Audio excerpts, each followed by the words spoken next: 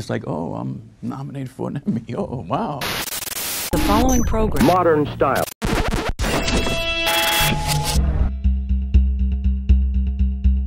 As soon as I read the script and even the sides, I knew that it was a character that was going to have some depth and was going to affect people some way, somehow. That's why I wanted to do the role, you know.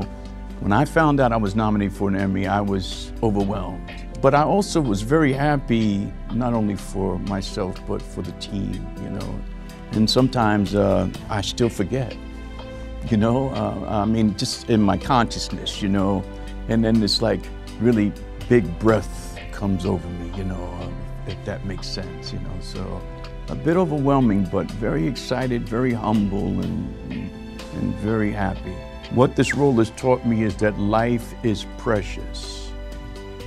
Very, very precious.